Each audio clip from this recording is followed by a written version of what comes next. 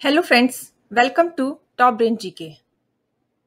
This video is all about first sunrise and last sunset in United States of America. As you know, the United States of America is located in North America continent that is split into 50 different states. These states are between the Pacific and Atlantic Oceans.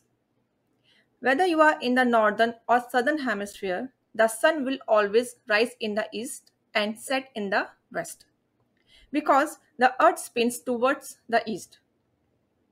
That's why first sunrise in USA occur in East Coast. Acadia National Park in Maine state gets the first rays of the sun. It means Acadia National Park is the first place to see first sunrise in USA.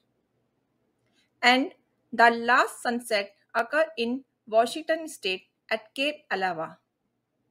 Cape Alava is generally accepted as the westernmost point in America. I hope you understood this topic, but if you have any question, do let me know in my comment box. Thank you so much for watching this video. Keep watching.